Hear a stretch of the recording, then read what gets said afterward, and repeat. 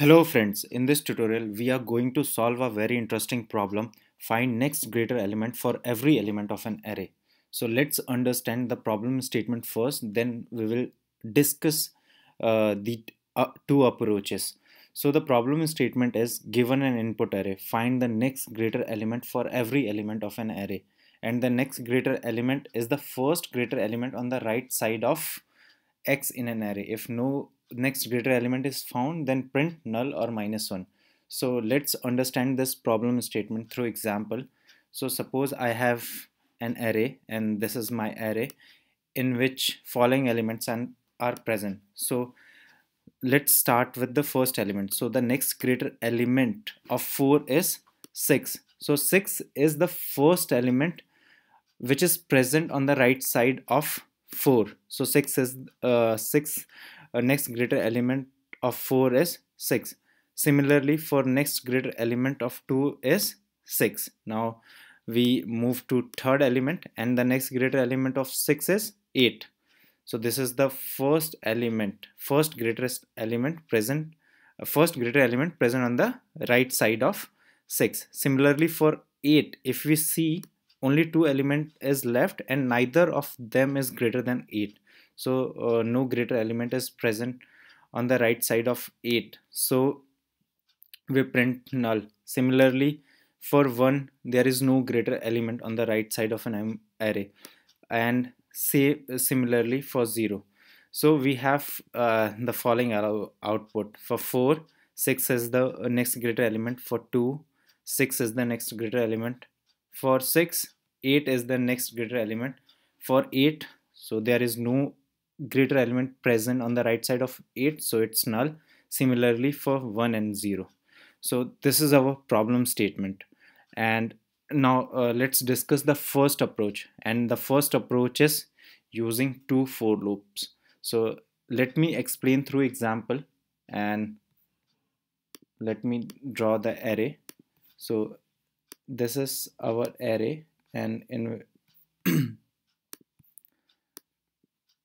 so this is my array and following elements are present: 4, then 2, then 6, then 8, and after that there is 1 and there is 0.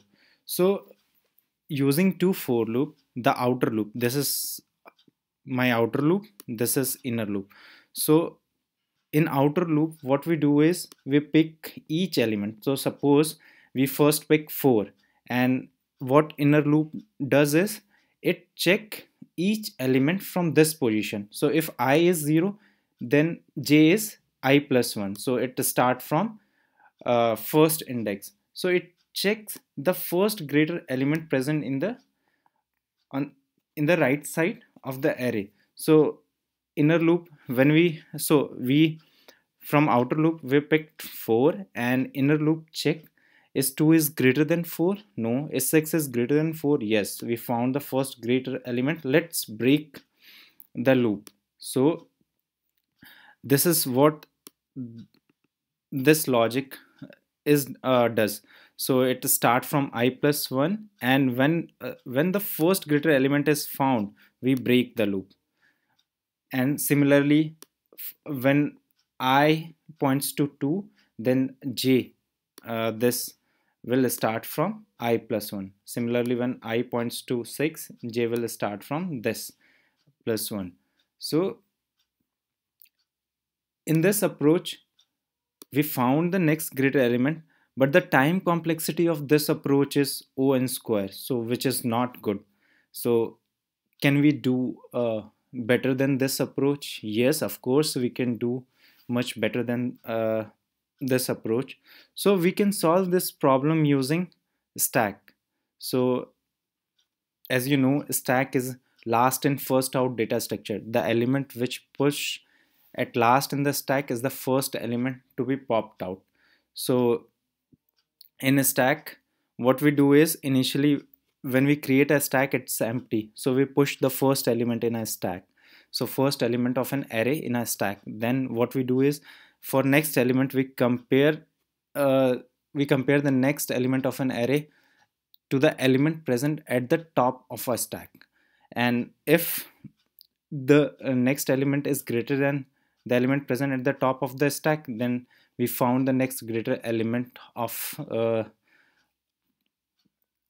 that value which is present in a stack. So we pop the element and print the next greater element, and then we push the current value in a stack. We repeat this step until the array is traversed completely, and the time complexity of this approach is on, as we are traversing array once. So let me explain this approach. And so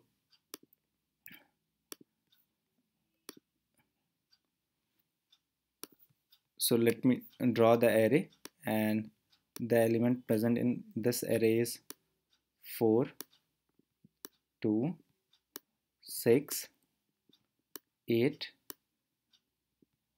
1 and 0. Let's draw the stack as well.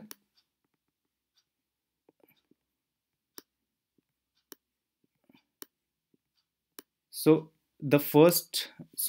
I have created a stack, and stack is empty. So the first element of an array is 4. So let me push this in a stack. Now the top points to top of a stack points to this one. Now the next element of an array is 2. So is 2 is greater than 4? No. So simply push them in a stack. Now the top points here. So let me cut this, and the top points here. The next element of an array is 6. So remember this step. If element is greater than the element present at the top of a stack, so 6 is greater than the element present at the top of a stack, so we need to pop 2 and print the next greater element of 2. So the next greater element of 2 is 6. Similarly, 6 is greater than 4. We also need to pop 4 as well. So the next greater element of 4 is 6, and after that we can simply push 6 in a stack. So let me pop 2, 4, and let's remove this as well. And now we can push 6 in a stack. So now top points here. The next element is 8. So 8 is greater than 6. So we need to pop 6 from a stack, and we found the next greater element of 6, which is 8. So now let me pop 6 from a stack and push 8 in a stack. The next element of an array is 1. So 1 is not greater than 8. So simply push them in a stack. Now the top points here. And the next element of an array is 0. So 0 is not greater than 1. So simply push them in a stack, and now the top points here. So now we have traversed the array, and a stack is not empty, and so there is no greater element for all this element which is present in a stack. So simply pop all the element of a stack and print -1 or null. It indicates there is no greater element found for these elements. So 1, we have found -1, and 8, there is no greater element, so print either -1 or null. And after that we can pop this element from a stack. So in this way we can solve this problem in O and time complexity. Now let's see the Java code. And so this is the implementation of a stack approach. So this is my main method, and these are my array elements. I'm calling this function next greater element, and here I have declared a stack of integers, and then I'm traversing an array from 0 to n-1. And initially when the stack is empty, we push first element of an array in a stack. So we pushed it. Else what we do is we are checking if a stack is not empty and the array element is greater than the stack top value. If it is, then we pop the element and we are printing here the next greater element of element, and after that we push the current element in a stack. So we are repeating this step until the array is traversed completely, and after that if a stack is not empty, so the we print the next greater element for next greater element.